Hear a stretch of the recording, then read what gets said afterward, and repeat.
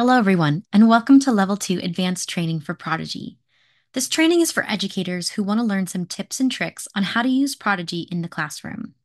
Whether you're new to Prodigy or an experienced user, this training will provide some insight from me, a teacher who used Prodigy for 9 years in the classroom. We will cover how to use Prodigy in a whole group setting.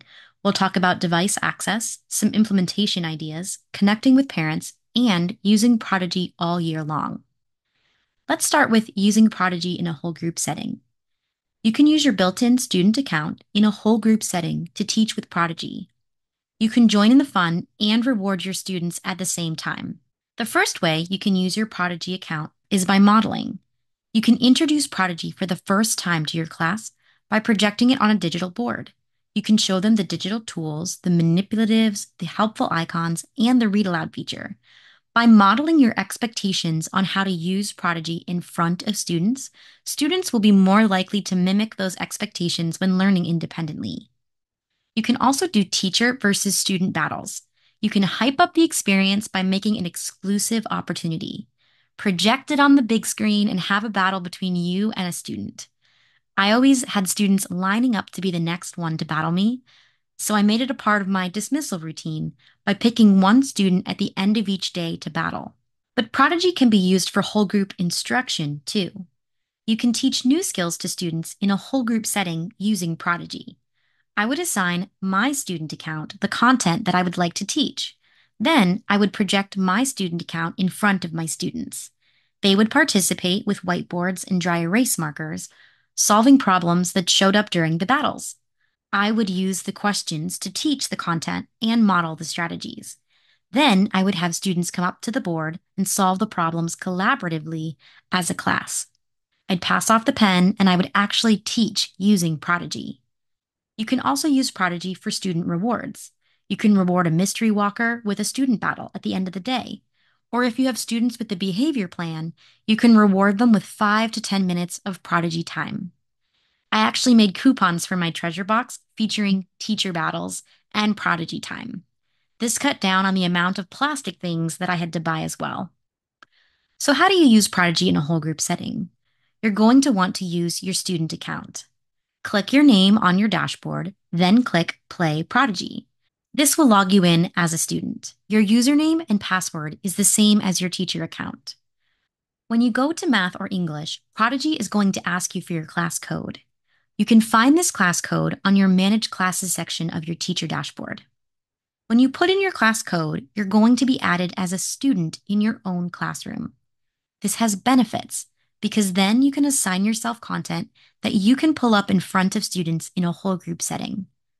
So now that we've talked about using Prodigy in a whole group setting, let's talk about some different options of using Prodigy with varying access to devices. When I started using Prodigy, I only had 3 devices in my classroom. But I'm here to tell you that Prodigy works no matter how many devices you have in your room. If you have 3 devices, like me when I started, create a rotational schedule and a flipbook. You can use the buddy up model and have students work together. Other students can be with you or in small groups. If you have 6 devices, you can use a rotating schedule with or without buddies. And you can differentiate these rotations based on ability and need. If you have 11 devices, you can use this for individual work. You can do what I call a half class switch, where half of your students are on the devices and half of them are with me, and then we switch. This will help you differentiate your instruction for your students. Students can buddy up if you need to work one-on-one with a student as well. With 22 devices, students can all log in at once. You can engage your class in the class challenge, project it up on the board, do whole group competitions, and really engage your class all at once. So let's talk about some implementation ideas. How do you use Prodigy beyond the Fun Friday or beyond just the centers? Let's talk about what some of those options might look like in your class. You can use Prodigy during arrival time. This is about 10 to 15 minutes a day, and you can have students log on to Prodigy first thing. Now, this has some benefits. Students will arrive on time because they actually want to get to class. There will be less fooling around in the hallways and less late arrivals because they're going to want to come in and get to work. You can replace paper morning work, which means teachers do not have to photocopy any more morning work. If you use Prodigy for both math and English, you can alternate math and English or have students work on certain subjects on specific days of the week. You can also use the data each morning to inform your instruction for that day. The most traditional use of Prodigy is during the ELA and math blocks. This is about 15 minutes a day. Think about it as part of your center rotations. It fosters independence. There will be less interruptions because students are actually working on their material, which gives you teacher time. Teachers can work with small groups or one-on-one at this time with less interruptions because students are actually working on what they're supposed to be working on. And again, you get data during this time. Prodigy is automatically going to grade, it's going to adapt to your students and track their progress for you. Then there's the case of using Prodigy during the intervention block.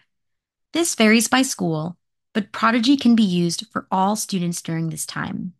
You can reach the above, on, and below grade level students all at once during the intervention block. It's also fun. Students will gladly complete their work without complaint. You can use Prodigy's data to track MTSS, RTI, IEP, or gifted goals by assigning students content that aligns with their goals. Then there's bonus time, those spare minutes that occur because of odd occurrences or scheduling gaps. Don't just fill it with random things, make it Prodigy time. For special days, let's say there's a field trip or picture day, those one-off events that make the schedule off. Fill that time with Prodigy. Then there's homework. You can extend learning in math and English at home. Again, no wasted time with Prodigy. All Prodigy time is valuable. A unique way to use Prodigy is by starting Prodigy clubs. Some schools are opening their computer labs in the morning before school. You can use an invitation model to target specific students. Those students are now coming to school on time because they actually want to learn. For after school, open the computer lab for students to be on Prodigy. Be creative with dismissal and duties. And of course, there are weekly clubs. Teachers can host grade level Prodigy clubs on specific days of the week to match whatever model your school uses for clubs. Now let's move into parents and conferences. So, why should you invite parents to Prodigy? Well, when you invite parents to Prodigy, that builds the school to home connection. You can be partners to help your students succeed. There are also parent reports. Parents can track their students' data and they have their own dashboard. There are also assignment notifications. Prodigy alerts parents when a student is given an assignment. And of course, it's homework the students love. They love doing Prodigy at home. When parents asked me for ways to help their child at home, my answer was always Prodigy. You can invite parents by copying the invitation and pasting it onto a class website or communication app. Or you can invite parents by pasting in their emails, and Prodigy will email them for you. The third way to invite parents is to download PDF letters in English or Spanish to print and send home with students. This is an example of what the PDF letter looks like. It's a welcome letter with the student's login and password information. There's a QR code which leads parents to the app. That's going to help them track their child's progress, give them rewards, and set goals for them.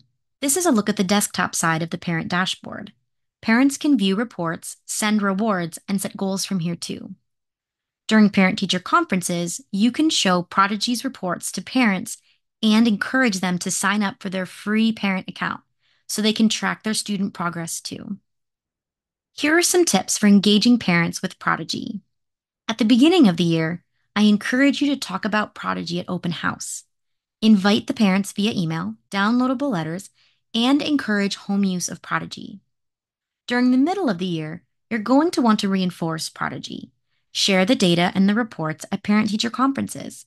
Re-invite parents who have not yet connected, and again, encourage at-home use. Throughout the year, you can celebrate success by sending home reward certificates from the student leaderboards. You can share the student growth with parents throughout the year, and you can host Prodigy tournaments and announce the champion on your class page. At the end of the year, encourage home use as well to prevent the summer slide. Prodigy continues to be available for your students even over the summer. If you do these things, you're going to see parent engagement increase. Using Prodigy all year is recommended for the best results. To help you use Prodigy all year, both online and off, we have a resource page where we post downloadable content to help make your job easier. We have resource worksheets, which are printable math worksheets organized by domain, and these are currently available for grades 1 through 4. Take a look at these worksheets, download them, and use them however you see fit. We also post seasonal bundles, which are downloadable bundles for the seasons and themes throughout the school year. Things like back to school, fall, winter, and end of the year. There's math, English, and even social emotional content in these bundles as well. These are the things you can use offline to help engage your students using Prodigy materials. This math calendar is extremely useful. It's 365 days of math. You can print it, post it, and challenge students daily. You can use it for homework, spiral review, a warm up each day, or even a math center. Then, of course, in game, we have seasonal festivals like Pumpkin Fest and Spring Fest. These festivals occur on a rotational basis. These seasonal festivals really engage students and make them want to earn the in game rewards. In order to stay informed of all the new releases and bundles, we have a teacher community group on Facebook called Prodigy Teacher Community. It's a place where Prodigy posts videos, downloadable bundles, and answers your questions. It's a great place for you to go and learn more about Prodigy and keep up with the updates. So if you'd like to join our Facebook community, we would love to have you there. So in summary, today's training focused on using Prodigy in a whole group setting, ways to use Prodigy with various devices, implementation ideas, parents and conferences, and using Prodigy all year. In order to continue having success with Prodigy this year, be sure to use Prodigy Math and English in your classroom each week. Invite parents to create those accounts so they can engage and view their child's data too.